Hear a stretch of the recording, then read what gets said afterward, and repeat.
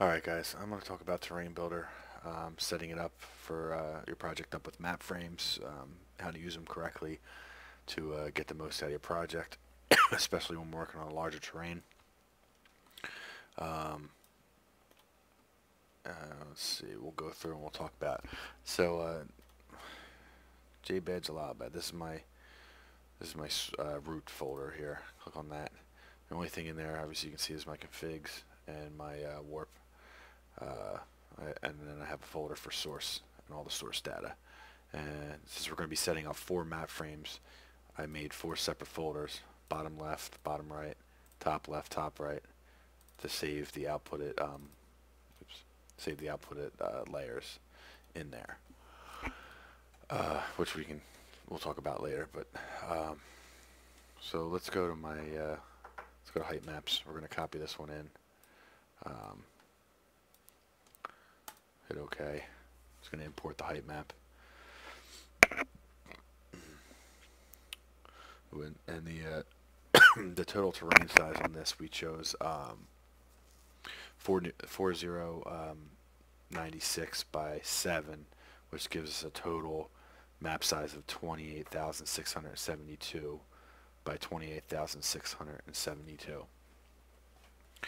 And you will see that right here when I click on terrain properties. So now we're going to set up a map frame. And let's see. So the initial map frame is going to be at 200,000 easting, 0 northing. Now the sampler size, we want it to be, it's going to be half of what the terrain is, or what the full size terrain is, because we want to keep everything proportionate when you export the height maps. So we're going to go with 2048 by 7, which gives you 14,336. And we can just change that to match for 1 for 1. Everything else can stay the same.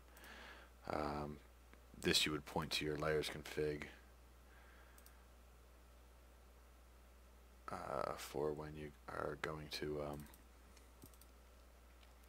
this is in here, for when you go to export the satellite mask and stuff. But so now you hit rebuild terrain, yes, and now you see it added an initial map frame here.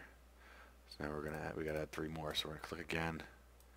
Now the next one we're gonna have to offset it, so it's gonna be 21,000 or 214,336 and 0 northing, because we're just gonna move left, or sorry, right. Oh, also I failed to mention this. The output root folder is where you want the layers to go. So obviously, since in this case we are going to do, this would be the bottom right map frame. We would go to your P drive. We go to JBed Jalabad, and then do bottom right, and then you would hit OK, and that's when you export. When you export your layers, that's where it's going to go. I'm not going to hit it because I don't want it to mess up what's already in there. But so you got your easting and northing. We're going to set the samplers tab up the same. 7, 14,336. Oops.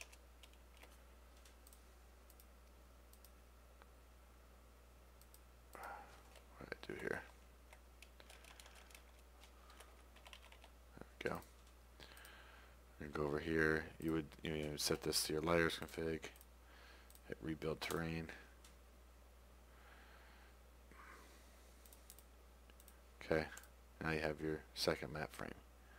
Now if you go up to add another map frame, now we're going to do the top left. So you're going to have to offset. The easting would be the same.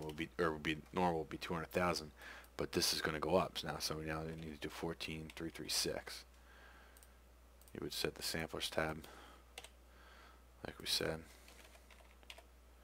336. Leave all that the same. This would go to your layers. Rebuild terrain. Now you got your third one. And now one more. Now it's got to offset for the easting. So 2, 1, 4, 3, 3, 6. And it's also got to go north. So 14, 3, 3, 6. Set your samplers tab up.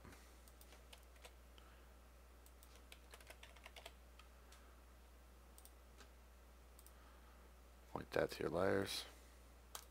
Rebuild terrain. Bam, now you have 4 map frames. Now, you're going to need a 5th one because you want to export the whole map once you're done. So, let's add one more. That's going to be 200,000, 0, because you're going to encapsulate the whole map frame. Now, I didn't set the other ones up as I was doing the other map frames, but your output root folder, you know, obviously it goes to where you want the exported layers to go when you export them out. So I'm not setting it up here because it's already set up in my actual project. I'm just trying to show you. But so anyway, that's what that would go. But now for the samplers tab, now we're going to actually do the full terrain by 7, and now you can see it's 28,672. And then the same thing would be for the satin surface masks. This I believe I have set to 28 by 28. General rule of thumb is to try to get it to 40 in Arma 2, but I don't know that it does much, that it affects it as much as it did in Arma 2, or if at all, but in my case 28 by 28 is what it's going. Satin surface tiles you can set a 512 by 512 with 16 pixel overlap is pretty good because it cuts the tiles up enough where you can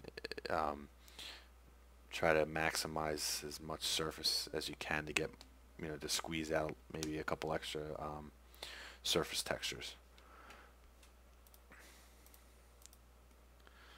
You know, I would set the layers config. Excuse me. And then you're good. Hit rebuild terrain. Oops. Hit yes. And now you're going to have one giant map frame around the whole project.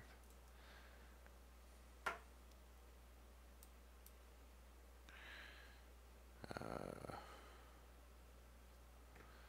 soon as it finishes. Okay, there we go. And we got one map frame around the whole project. And as you can see, we have our other 4. And let's click on one of them. You can rename the map frames however you want. You know, if you want to do this one's the whole project, whatever. It doesn't matter. It's just to help you better recognize them.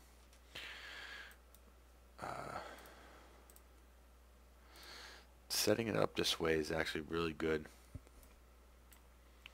because you could, let's see here. Where's the bottom left one?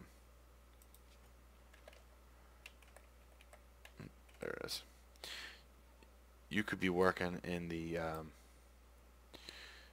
bottom left corner, and teammate could be doing up here. And as he's making, you know, you're both on separate computers. As he's making height map edits here, he can export just this map frame and give it to you. You can then import it and put it in, you know, if you guys have a final project saved.